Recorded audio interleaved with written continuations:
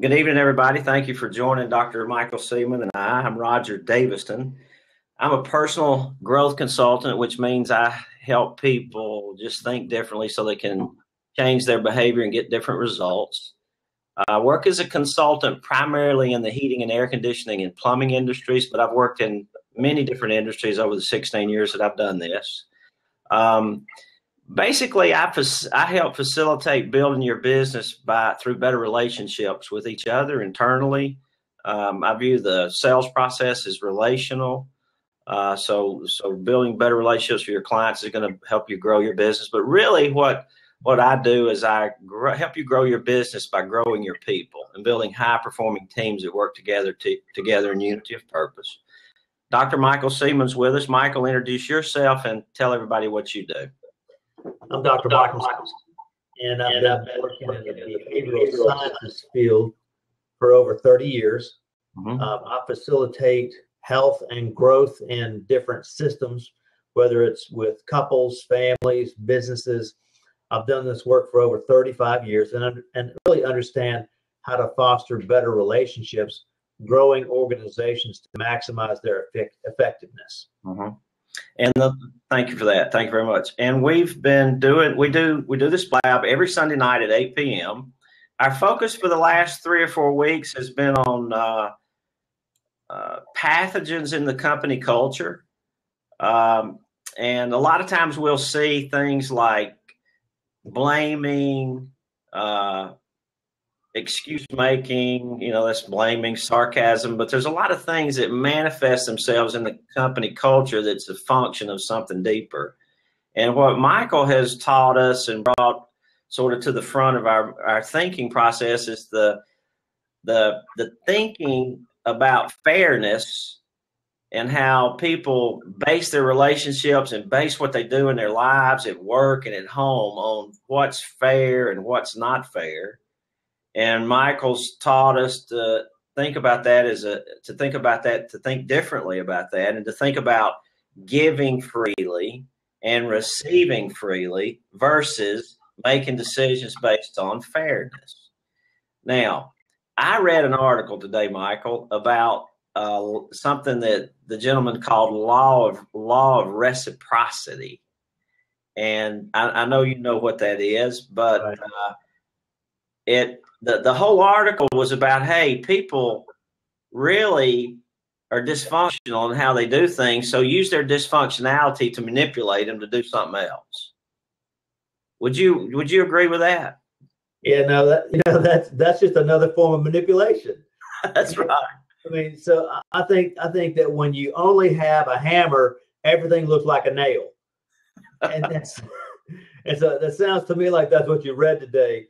Yeah. And I would say to you that the fulcrum, the measure of a healthy relationship or an unhealthy relationship is in how people receive. Is not how they receive, or is? It's in how a person receives. Yes. If a person receives freely, open-heartedly, and responsibly, then that sets the stage for a healthy relationship. If a person receives based on what they think is fair, even if the giver is giving freely, but they receive based on what they think is fair, then that starts them down the road of an unhealthy relationship. So the fulcrum, or the very measure, the one component that I believe is the differential between whether something is healthy or unhealthy, is how a person gives and how a person receives. All right, now let's back up a little bit, because I had something. I got an echo here. Hang on just a second. I'm gonna change my speakers here because I got a bad echo. Well, it went away. Okay. All right. So you say it's important to receive freely. Yes. That's a hard thing to do, Michael. Why do you think it's so hard to do, Roger? I think it's hard to do because I think about fairness. Fairness is so close to all of us. We just operate with it almost automatically. I like to say to people, if you have a belly button, you're operating based on fairness. And so I've had to make a conscious effort through the years to learn how to receive freely. And it's been a growth process for me personally. But I was first exposed to this probably in the late 90s when I read a book, How to Be an Assertive Christian, by Dr. Houck. And Dr. Houck talks about giving and receiving freely. And I began to understand, hey, a lot of my issues are somebody will give me something and then I'll feel obligated to give them something back. And I had to step, and sometimes I wouldn't receive something because I didn't want to feel obligated. And it isn't about them, it's about me. And so when you say it's all about how we receive stuff, I would agree with that 100% because somebody can give you something and they choose to do that. Why do I have to choose to allow that to manipulate me? I don't have to choose to allow that to manipulate me. I can just say thank you and receive that freely without any obligation to reciprocate because I didn't ask for whatever it was they gave me. And, even if you did ask, they still have the choice to say yes or no in giving that thing to you. Well, there we go. That's another rabbit hole we could go down because a lot of people don't understand that one. Right. In fact, people will do this. They will avoid situations to keep other people from even asking them something so they don't have to tell them no.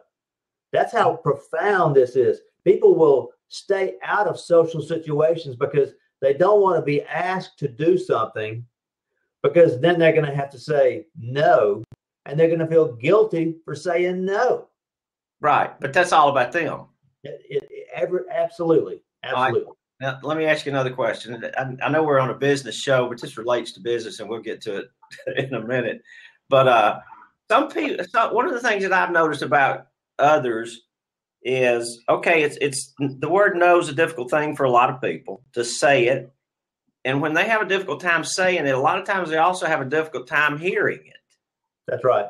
And it's we've talked about boundaries, but I want to give you an example about and how I had to learn how to do this, and it helped me in my relationships with my family.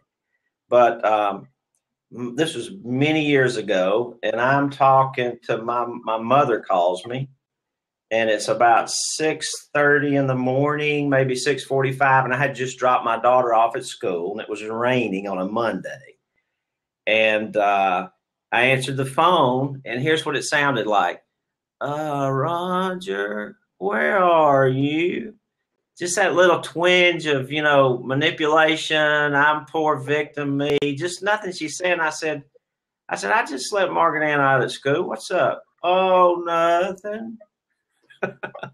And I said, okay. She said, well, what are you doing in about 30 minutes? And I said, and I stopped the game. And I said, is there something you need to ask me? And then she got angry and said, nobody takes care of me. And I said, what? I just got up.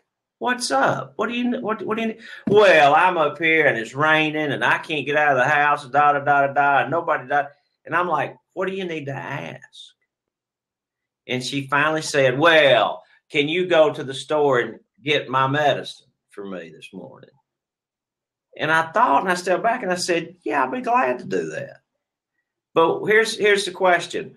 Why could she not just ask me that in a respectful, direct, upfront manner? I think I know the answer. Tell us, you're the expert. I think a lot of times, to the extent that people have a hard time asking for what they want, they also have a hard time, an equally hard time, of hearing no as an answer. That's right. Because it's going to represent disappointment. It's going to represent hurt. It's going to represent sadness.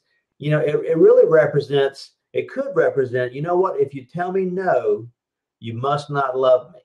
Mm-hmm. Now, it doesn't necessarily mean that, but we associate all kinds of things with hearing no as an answer that aren't true. Right. Now, and see, I grew up in a household where you didn't say no. I didn't understand as a kid that I could say no. That was taken from me as a child, because if I said no to a father figure, my father, I'd get the crap beat out of me. And I can remember it rings in my ear. Don't you say no to me. Well, I think it was important for me to learn that I had the right to say no, even to my father. But yet I also had to learn that I would suffer the consequences of saying no or yes. But that's different. That's different. You know, when you can step back and say, you may say no to not going to school today, but here are going to be the consequences if you don't go. Right. See, that's a healthier kid, right. Because when I got into sales and owned a business, I needed to be able to tell people no. I needed to be able to tell employees no. I needed to be able to tell lots of people no. And my life was a mess in business because I didn't understand no. And could you hear no as an answer, Roger? No, I couldn't. I couldn't say it and I couldn't hear it. So tell me, how did you get out of that cycle of always saying yes? And then how'd you get out of that? Sat in your office a lot. But when I started practicing, here's where I started practicing. Telemarketers would call me. And, you know, this was back in the 90s when I was growing through this. And I would answer the phone politely, respectfully, hello, and listen. Okay. And when they finished, I would say, no, thank you. And they would ignore me and do whatever it is they're trained to do. And then I would listen respectfully and say, no, thank you. Right. And then they would do it many times. And I would say, no, thank you, Michael, a lot of times until they would hang up. They would hang up on me. And I think what happened is they would never hear a respectful no from anybody, and they didn't know what to do with it. Right. And they didn't respect no either. But that's a different subject. But the no is so important to be able to say it and to be able to hear it. It is important. You know, let's get back to a little bit to obligation. And so I think that the idea of feeling guilty if you tell somebody no is associated with obligation. So we say yes, but then sometimes we get angry because we've overcommitted ourselves. And what happens a lot of times is people will blame other people for even asking them. They shouldn't have asked me because they know I can't tell them no. Well, that person doesn't have that voice like you're talking about and the ability to say no as an answer because they feel so obligated or stuck or trapped in keeping the connection between them and the person who's asking, keeping it together. And that's really, we call that codependence. We call that just dependence itself. And so it's about being able to stand in your own right and trust that you're going to be okay when you say yes or when you say no. Okay. That's one of the keys to being able to receive freely is you're being able to say, you know what, yes or no, that works for me, that doesn't work for me. And, you know, some people are very good at that. Some people are not very good at that at all. All right. Now we talk about when you get hired, that employer freely gives you the job. That's right. The free gift that comes with payments. That's right. They pay you for your time, but they chose freely to give you that job. You didn't take the job. You didn't earn the job. They gave it to you freely. That's right. You didn't even get the job. They gave it to you. They gave it to you. It's their job to give, and they gave. And it's your responsibility. A healthier mindset is, okay, I'm going to receive this job freely. That's right.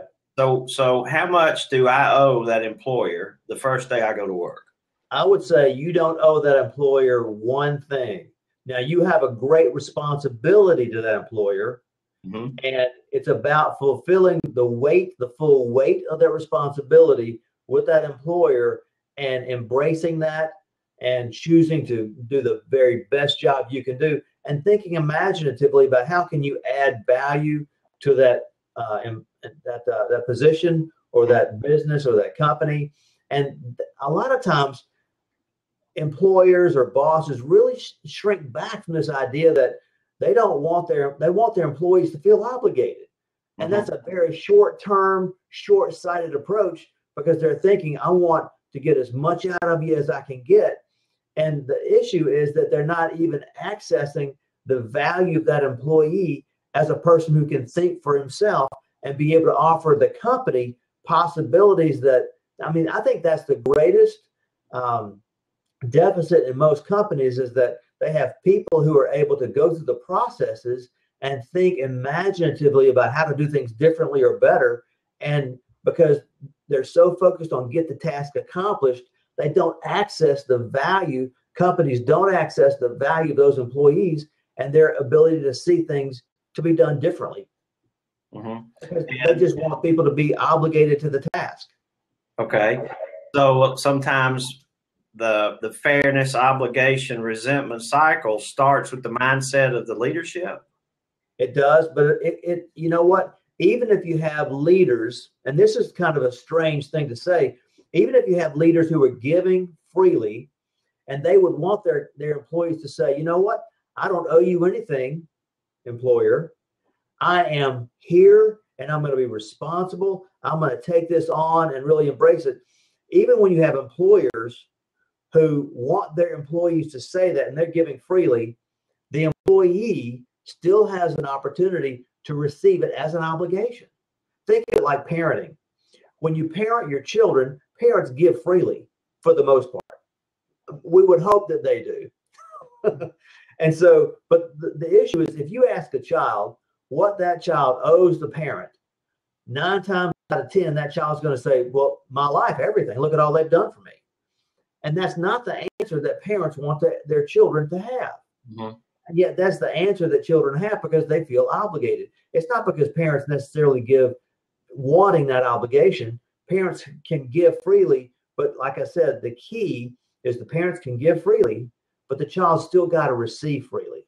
And this is where it all begins, is in a person's childhood, is to be able to have parents giving freely, children receiving freely, and that translates into how do you give and receive in marriage, when you have your own children, and when you get that job. How do you receive when you have that customer? How do you give them the freedom to say yes or no in a relationship that's a two-way relationship? Well, that is extremely important in sales, in my opinion, is that you have to give your client, I got this second. You have to give the client the I call it like if I can open up room or space for them to say no, yes, it opens up more space for them to say yes. That's right. And I'm okay with them telling me no, because they might need to say no. Yes. No might be the best choice for them. Yes. And you'll never hear a sales trainer teach that in most traditional sales. But so I guess let me back up. In the client customer relationship, when you allow them as the client to say no, and in fact encourage them to say no if they have to, is that out of giving and receiving freely? Is that an attitude of giving and receiving freely? It is actually, and you know what? It's interesting. It may be that the salesperson needs to hear no as an answer too, not because he. Well, let me just say it this way. He may need to hear an answer of no in order to make him a better salesperson. And so he may not get that sale that time. But again, it's developing the relationship between the customer and the salesperson that's more important than that one momentary sale. That's correct. That's correct. Because the money, the revenue comes from the relationship through time. Right. And that salesperson who has many good relationships with many people are going to have more money through time. That's right. You can't chase money. No. And he's going to have more satisfied clients and customers through time. That's right. Because of that. You know, Roger, one of the characteristics that I find in people who receive and feel a sense of obligation is they do what they do half-heartedly. Let me give you a great example. Okay. Years ago, when my kids were small, my wife would be home and I'd get home and she'd say, boy, those kids need a bath. And I'd say, oh man, okay, come on, kids. I'd drag them upstairs and I'd run the water and just barely drag the rag, and I'd get them halfway clean and get them out. It was a burden. It was heavy. It was an obligation. And I did it half-heartedly, halfway. And then one day I woke up and realized, my kids are not always going to be small. And so my wife would say, hey, those kids need a bath. And I say, hey guys, let's go get a bath. And we ran upstairs and run the water and splash and have a big time. And the difference, everything was exactly the same. The difference was how I received the task. You didn't receive it. You didn't receive it freely. I received it as an obligation, and I did it half-heartedly. I did it half-wittingly. I just barely did it. And then when I woke up, I realized, I have a great responsibility here with my children. And so I get in there and we made it fun. The kids, had a great time because I changed my attitude about how I received the task. You changed your thinking. I did. And that changed everything else. That's right. Okay. Another characteristic is people tend to take shortcuts. They look for the easy way out. They just do things half-heartedly, and then they don't really take ownership of the task at hand. And that's the difference in my example is I took ownership of it, and I got them clean, and they were fine. And the difference was just in my attitude and the way I was thinking about it. I received the task freely. I understand. Yep. I had an experience this week with a client, and I want you to give me the psychology behind what's going on. This particular gentleman was upset with me and had been offended by something that I did. And I won't go into the details, but basically it was there are things that need to be told directly to people, and he chooses to go through a third party to tell them. Yeah. Triangulation. Right. And so he and I were disagreeing about that. And, he thinks it's okay to do it that way. And I think differently. And so I said, well, this is the proper way to do it. And he said, well, I've done this for a long time. This is the way it works. And I said, well, okay. I said, here's what we need to do next. Since we have this conflict, what you and I need to do is we need to go to your boss with me, and me and him and you will work through this together. Yeah. And then he says, oh, well, whatever he says, I'll do. That's a great example of avoiding personal responsibility for his own thoughts, for his own ability to be a separate person. Whatever he says, I'll just do it. Well, that's not receiving freely in any capacity. What is it? It's avoiding conflict. It's avoiding personal responsibility. It could be all kinds of things, but truly, it could be not wanting to upset the boss, avoiding. It could be just all kinds of things. But it's ultimately the bottom line is he's not taking the weight of the responsibility for his own decision making, and being able to say, okay, I'll choose, and we'll have a conversation where I'm really part of the dialogue. Right. Yeah. And I've got all these devices going off here. I sometimes have to adjust them. So what's the prognosis for a culture like that? What's the prognosis? How do you change that in the culture? Well, the prognosis is not good, but this is what happens is when a person feels obligated, they receive in a sense of obligation, that results in resentment. And then a person works really, really hard to get out of that sense of being stuck and trapped and full of resentment. And they work really hard trying to measure up and be good enough. And then at the end of the day, when they've spent years trying to measure up and be good enough, and they put their life in the boss's hands, if you will, then what happens is they end up empty inside. And they say, see, I could never please him. He could never be pleased. I could never be good enough.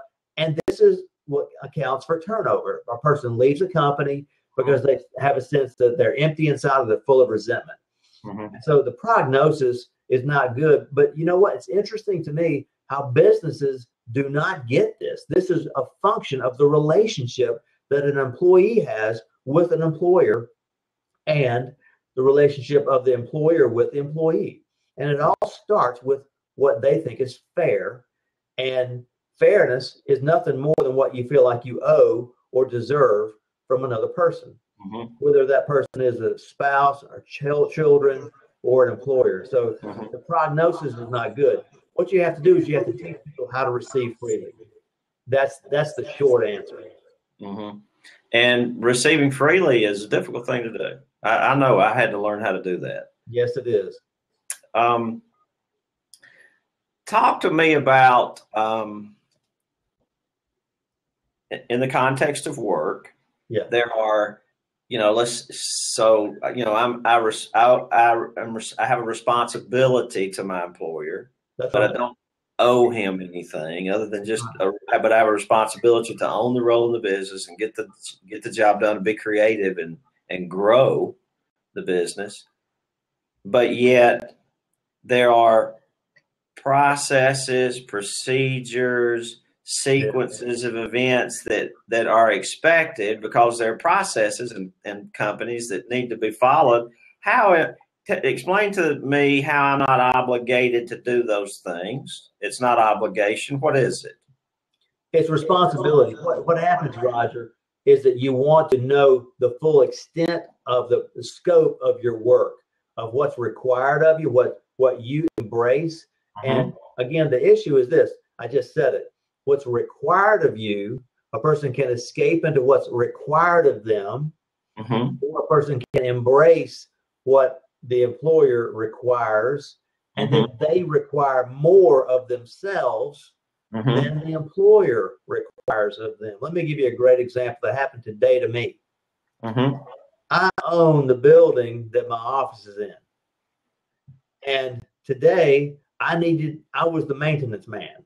And so I went out and I had to cut bushes back from around the perimeter of the house. And I did that this afternoon. I got all that done. There's nobody telling me I need to get it done. I just know I got to get it done. And so there I have folks who rent space in the building, and it's my personal responsibility to make sure that the building is clean, it's presentable, it's there. So although I'm the owner of the building, I'm also the maintenance man and the janitor, and I'm embracing those tasks because they're mine to do. Okay. So you can either escape into what's required. Yes. And that means you just do what you're obligated to do and no more. That's right. Half-heartedly. Or you can receive the job freely. Yes. Be responsible, think for yourself, and add value to what you're bringing. And that's giving freely. And you know what? That helps you keep the job. It does. Because when you're thinking imaginatively about how to do that work better, then employers really appreciate that. And if I'm on the phone with my employer 24/7, what do I do here? What do I do there? That gets boring. That gets tiring for the employer. They want you to think your own thoughts, have enough authority, personal authority, to step into the task and accomplish it. I disagree with you a little bit because I agree with the theory, but when you say they want you to do stuff, I've seen places where it's just, everybody's just, it's awful. It just goes here, and everybody's, handing everybody's just doing what's required of them. Well, see, I guess what I'm thinking is if the employer is giving freely and the employees are receiving freely, then that's a whole different dynamic. It is. Yeah, it is. So fairness leads to obligation, which leads to resentment. Does anger come before resentment?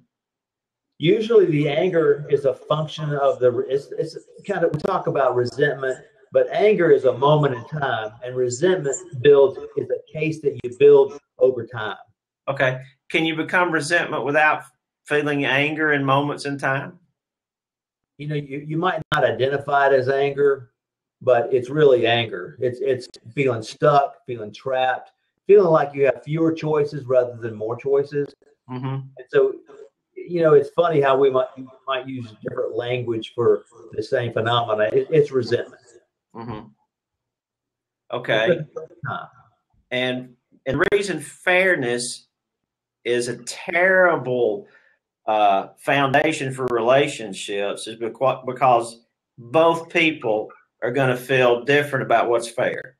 That's right. And they're always going to be different. And that sets the stage for what we call will conflict. Mm-hmm.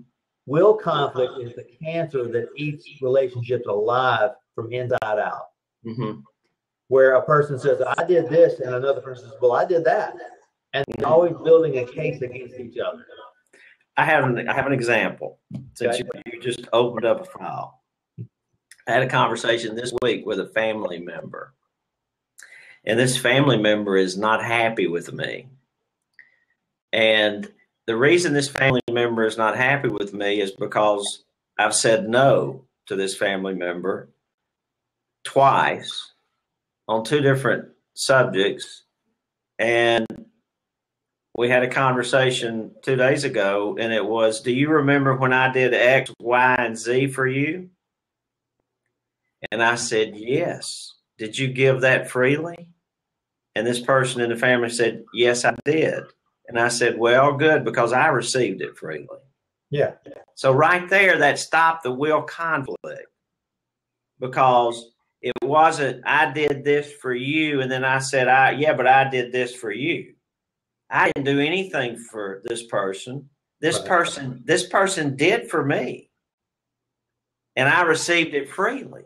And I'm done. Did they let it go, or are they still holding on to it? No, they said they did, but they're resentful, angry. So they're still holding on to what they did for you, which really is not for you as much as it's for them. Okay.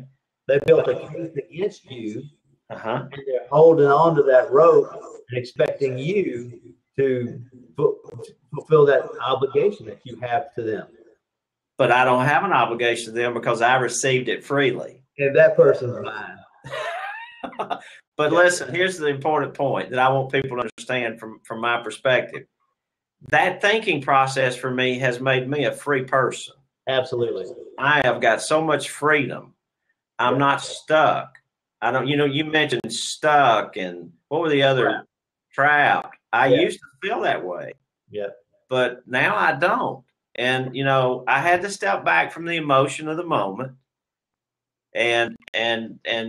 but understanding the not thinking pathological allowed me to get through that and remain free, a free person. I'm not stuck or trapped. Roger, as we close this down tonight, let me give you just a model real quickly. When a person receives and feels obligated, they end up resenting it. They work really hard to try to measure it and be good enough. They feel empty inside, and they end the relationship. When you receive freely, you have a responsibility, and in gratitude, you fulfill that responsibility. And in humility, you come back and spend time fulfilling that responsibility, thinking, how can I do this better? And that leads to contentment, which is this. I call this living either below the line or above the line. And what we're trying to do is help companies, help individuals, help departments live above the line. Michael, I have an idea right here. Give your website. Yeah. I want everybody to go to your website and listen to the banker. The website is relationshipsincorporated.com. And when you go there, you'll see the homepage. Go over to the blog, and the blog has several different entries, and one is how not to have a relationship, and another entry is how to have a relationship. And this illustrates in video format the living below the line and living above the line. And what's the website again? Relationshipsincorporated.com. It's all spelled out, one word. Thank you for joining tonight. We're out of time. Michael is in Birmingham, Alabama. I'm broadcasting from 26 miles north of Central Park in the Hudson Valley. Please go to my website. It's rogerdavison.com and sign up for the premium content. All you got to do is give your email address, and there's lots of content you can watch similar to this, past blabs that we've done. If you're watching us tonight on YouTube and you enjoyed the show, share it with somebody, share it with others, and give us a thumbs up. Michael, I've enjoyed the show tonight. Thank you very much. I have to. Thank you, Roger.